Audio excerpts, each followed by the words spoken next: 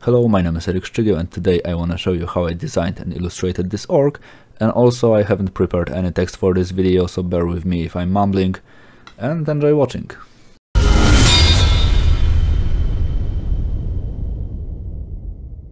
So basically the whole project started a little bit randomly because I was playing with Art Breeder, like the AI generated stuff, so you move sliders, you choose images and it will result in some images. So basically I just played with it a little bit more, painted over some sketches to make some quick concepts just to see how the workflow will work.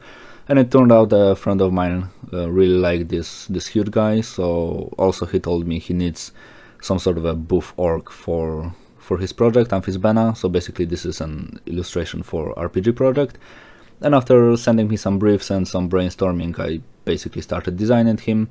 So the main idea was to create a huge green brute orc that lives on some sort of a steps, and it's kind of dangerous, and it's very like tribal-like, so it's a really traditional orc in a manner. So basically nothing really, nothing too new. It's basically just an orc, so nothing too spectacular in here, to be honest. But there were some things that needed to be designed because the specification for his face were quite detailed. So the basic idea was he needs to have like a wider eyes, a little bit more animalistic face, no nose, big fangs on his face, which is kind of typical, but it still left a lot of room for searching some interesting forms. And that's why, as you can see, I started basically here doing some symmetrical sketches to basically explore the faces. So I guess, yeah, it's nothing too spectacular. I was looking for something pretty rough, like to show the animalistic side of every orc.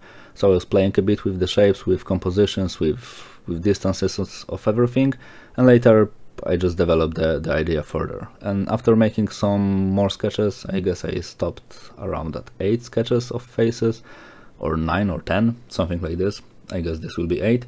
I chose one I liked most, and after choosing the one I liked most, I basically tried developing it further. So for this kind of stuff, I think it's quite easy to make. Like, as you can see, you can do a lot of them really quickly, especially if the face is symmetrical at start. So if you can, and if you are doing some sort of a design, I strongly encourage you to try doing this, because one, it's fun, and two, you can quickly search for some ideas. And some of these sketches maybe won't fit for the orc I'm doing right here, right now, but I guess they will fit to the other characters that I will have to design or illustrate. So some of the faces already fit for some trolls, all orcs, different orcs. So it's all, I guess almost everything of the sketches will be used at some point, or maybe for some close-ups to show different faces of this current orc tribe. So after like taking the sketch I liked most, I decided I will try to make some variations for it. So after searching and after liking like one form, I tried to develop it further with a little bit more details. So as you can see in here, I just basically added some details, changed some faces, and everything was done with symmetry. So I'm really glad the Photoshop finally has symmetry for quite some time right now, but it still was late for the game. So it was really convenient to draw in symmetry. Like in this case, I will do the technique where I paint over traditional drawing, but all the concepting I decided I will make digitally, because it's just quicker and it allows me to explore a little bit more. So the more and the quicker I can explore, later it will be basically easier for me to draw everything properly. So as you can see, for every face made, I was developing the whole idea further, and just switching, moving parts to left to right to see if I can get maybe something a little bit more interesting in this case. So I guess I will repeat myself a little bit because this video will be kinda long, and I don't think there are this many things I can talk about. So if I will repeat myself, then sorry. And I think I could talk a little bit more about the technique that I'm using, the whole, and in here I'm just sketching some poses to see what will fit best. So basically the idea was, like, recently when I started doing some paintings, I was like kind of missing the traditional drawing aspect of everything, so all the digital was kind of boring to me for the time, and I tried doing some illustrations where I basically designed everything digitally, then made the traditional drawing, and then I scanned the drawing and just basically painted all over it. So it was just an experiment to see how it will work out, and it turns out it was really fun to do. Like, it was really interesting technique for me because I really enjoy drawing in traditional medias. So combining these two worlds was really fun, and I really enjoyed this process, and I think I will try to make some bigger or more complex illustrations like doing this stuff. And after doing like 3 or 4 exactly characters with this method, I decided I will try to record the whole process to show you guys how I approach this thing. So after choosing the pose I really liked, I grabbed some references because the setup was kind of hard for me because I'm not that good in terms of anatomy, and later I will show you why. So also thanks for these beautiful photos of Thor, because he basically fits pretty much perfectly for the whole idea of how this orc should look like. Just the head should be a little bit smaller, but for the body type it was basically exactly the thing that I was looking for. And it's also one of the most important things for me is to use references, because like I can try to draw everything from imagination, but sooner or later I will be stuck at something. So I usually tend to develop a habit of using references. Like, I will search for some references and try to basically learn from them on the spot, especially since I'm experimenting with these illustrations, so like I can learn something new. And in here you can see the drawing. I unfortunately was not able to record how I was drawing this traditionally, but believe me, it's nothing special. And after scanning it, I basically started doing everything like I would paint normally. So it basically serves me as a base right now. So I'm just coloring it to establish some basic colors. I'm trying to show some different materials that are in here, and to play a little bit with shadow and sun and light setup. So it's once again nothing too special. I don't think there is like a one method of doing this kind of stuff, because once again it was like a lot of experimenting. But in this case I discovered like the multiply layer style works best for adding colors and simple textures for the whole painting. And also it's one of the reasons why I wanted to do it traditionally, because of the texture of the pencil. Like, I really like the texture, like it gives this rough feeling for the whole drawing, and I felt it adds a little bit of visual value to the whole painting. So in this case I was asked to try to match the light setup and the rendering quality with this orc on the right side. It was done by Simana Vlejsavlejvika, or however you read this. I probably butchered it tragically, and I have no idea if it's he or she, because I never heard this kind of name or surname, but basically that's why it's in here. So I just take it as a reference. And also on the top you can see the 3D head of an orc. I recently started learning ZBrush, so I decided after, like, if I can learn something new from this illustration, I will try to model the head based on the design I did, based on the concept, and this way I can learn some 3D, just experiment with the technique, and after modeling it I just basically put it in the screen and try to copy it. Just basically I try to study it to see how it will work and how it will look in perspective properly. So one of so yeah, it is basically like a little bit of more experimenting, so I could learn something new. Yeah, it was nice. ZBrush is not so terrifying as I thought it will be.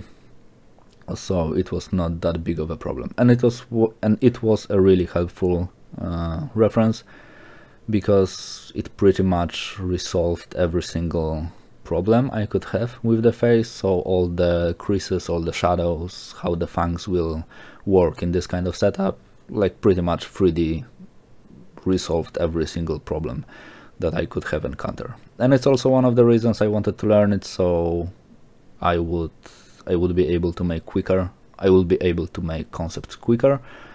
And yeah, also it's fun. I also always wanted to learn how to sculpt, and a friend of mine also wanted to do it, and he kind of pushed me to try to make it work this time, because I started using ZBrush 3 years ago or something like this.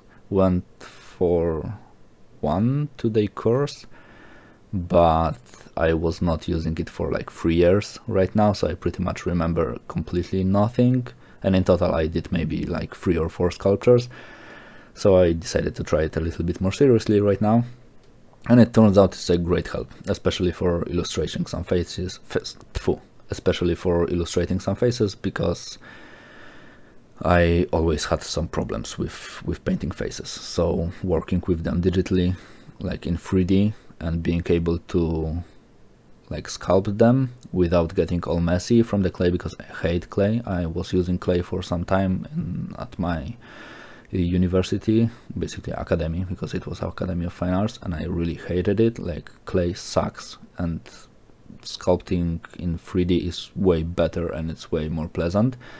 So it's kind of allowed me to understand all the planes or all the shapes a little bit better. And for the biggest problem I had with this illustration was the raised arm, because it's like the only idea, like it's the only place I don't really understand in terms how the muscles attach and how everything works in there. Like, I just cannot grasp the idea of this place. Like, the whole armpit area and the inside of an arm is basically hard for me.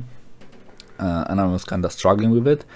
I tried taking some pictures of me, as you can see in here, my spectacular biceps. So there's not a lot of definition, so it was not really helpful, but it gave me some basic idea how it should look like. But after painting a bit from the photos and trying to flex as hard as possible so I can actually see some muscles, I decided to ask for help from a friend of mine. So also it's one of the best tips I guess I can give you.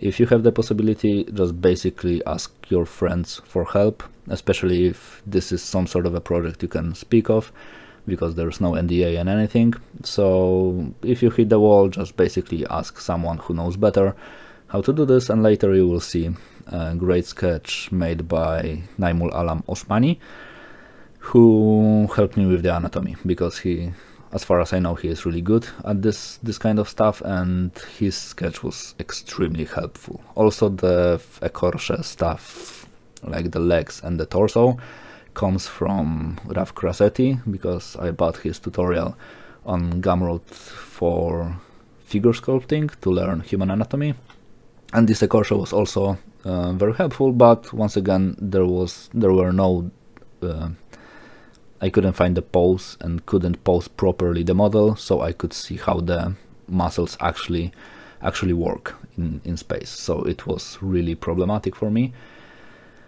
But yeah, asking a friend for help was like the key for making this illustration. So I had good idea, but if someone knows better, just ask them. There is like no shame in this. You don't need to know everything, and if someone is able to help you, then that's great. Like, it's the best thing. And also I grabbed some photos, like cropped them and put them into some small squares. So I will have, oh, here is the sketch of that Naimul did, like the overpaint. It's really nice. And all the small squares are basically some reference photos I found around the web, cropped them for the parts that I found really interesting. And one thing I basically copied is this circle stuff with face or something, and I felt it really nicely fits to this design. Like, I felt it will be cool, like every tribe of this type of orcs has their own face or their own idol or something like this that they sculpt and wear on their belts or in the necklaces or something like this. And I extremely like this face.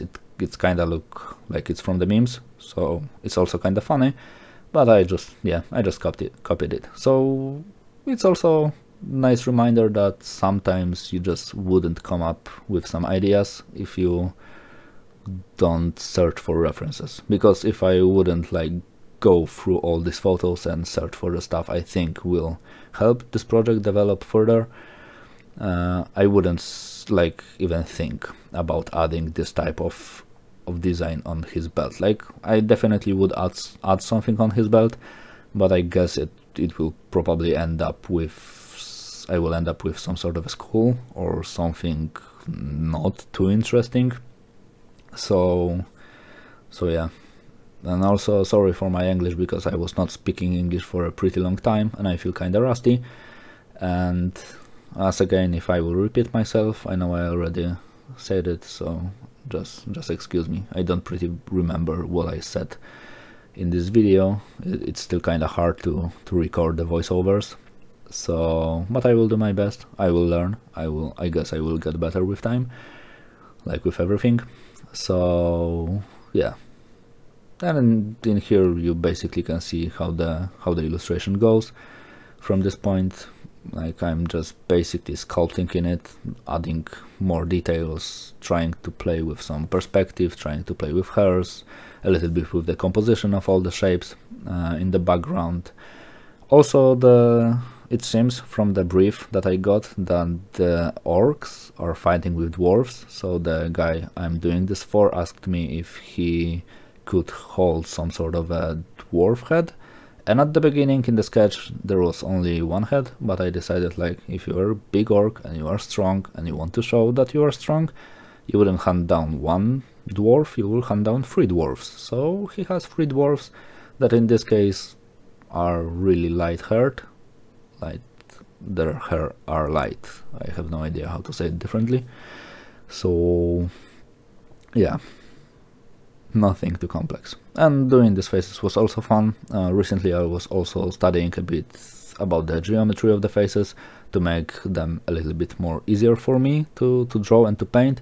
And I was kinda surprised like how easy it felt for me. Like I remember like 1 month ago when I was trying to draw some faces, it was problematic a bit. Like I don't think those faces are perfect, but I think they are good enough to be understandable, to be perceived as faces or something like this. I have no idea how to say it. So I think like drawing faces every single day for like month really helped me with all the sketching and drawing. So if you have a problem with something, just basically brute force it and try to, yeah, if you can do something, just train and you will be able to do something. Like for me this was the example once again that basically I only need to draw more, so I will get better at it. It's kind of obvious, but I think a lot of people and a lot of artists forgets about it, especially if you are doing a lot of illustrations. It's hard to see the progress, because like you wouldn't see a progress from illustration to illustration, but you will see some progress from like first illustration and 10th illustration. Like you need to make, for example, 9 illustrations to see that you developed something. And for me it was also, yeah, it was also like working this way. I remember the first illustration I did with this technique when I was kinda experimenting with everything, and it took me a bit longer and the effect was way worse. And this one I basically felt like I know what I'm doing from start to finish. Like I had some problems, but I know where I was going with this, and I was not like thinking how to get this certain effect. It basically just came from experience. So once again, if you are struggling with something, just try brute forcing it. Like do a lot of these things, it will work out at some point. Maybe not in the first time, but maybe after 40-50 tries, maybe it will work. For the hairs, same. I wanted him to have some thick black hair, and I just used the some branches brush, because it kind of felt like a rough, sticky, like stick-like hairs, like a thick hairs. It sounds weird. So I just basically painted with some sticks and called it a day and named it hairs. I will have to look it up how to pronounce it, because it's hard. And what more can I say about this one? I think pretty much that's all. Like, I don't think there's much more in terms of technique that I'm using in here. Or maybe later I will discuss a little bit, because later when I will, yeah, I just reminded myself, later I will do some concepts of this guy once again, because I was kind of feeling like the bottom part is working well. It looks nice, it looks okay for the design point of view, but I was kind of missing something happening on the top. And with this guy that I'm doing this, like the guy I'm helping with these illustrations, had some idea to paint the body with the white paints, so it will basically look more like he comes from some sort of a tribe, so where there is a body painting. But I had kind of no idea how to do this thing, so I guess in some minutes I will like duplicate this orc onto the new document and will try to search for some variations, because yeah, like you don't really need to have designed, you don't have to design everything properly and just illustrate perfect design.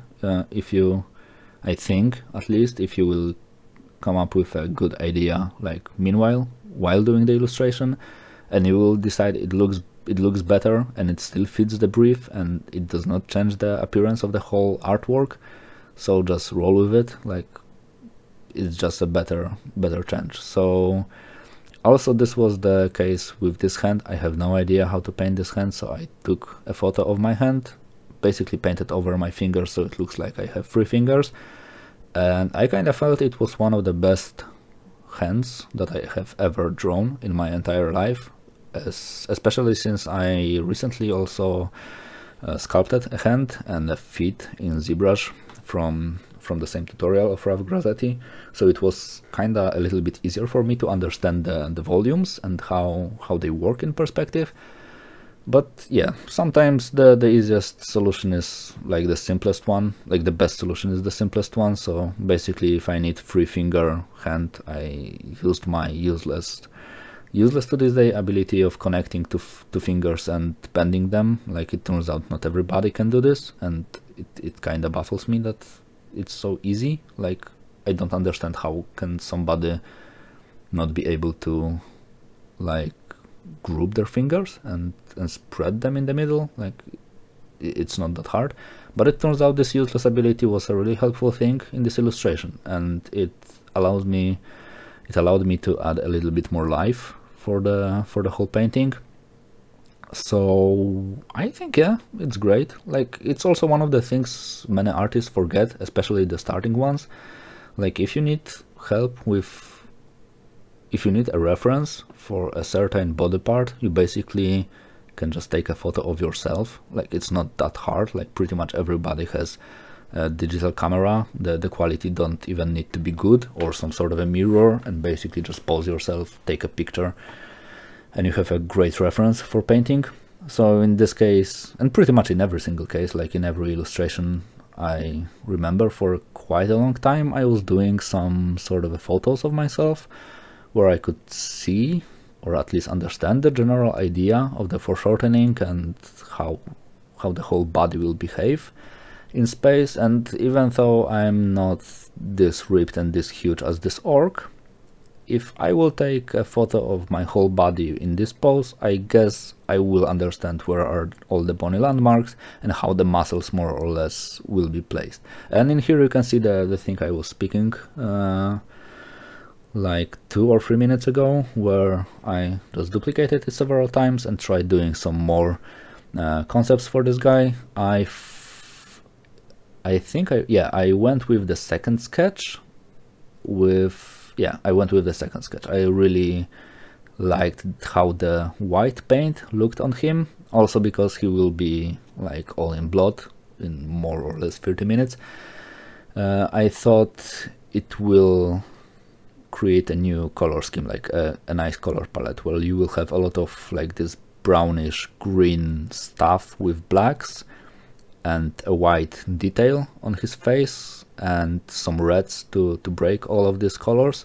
And also I was thinking while doing this about how he will apply this paint. So since he has pretty much 3 fingers and the fingers are fat and basically are really thick fingers, I thought he will like use them to paint some really simple patterns on him. So basically all of the patterns are more or less in the thickness of his fingers. And to add blood, it's really easy thing, just basically, and also to add this painting, it's really easy thing, just create a new layer and make multiply for the blood. And for the body paint, I usually, if it's white, I usually go with one white layer that is set for color, so basically everything is gray underneath it, and then I duplicate this layer and set it to overlay, so this way it brings all the highlights back.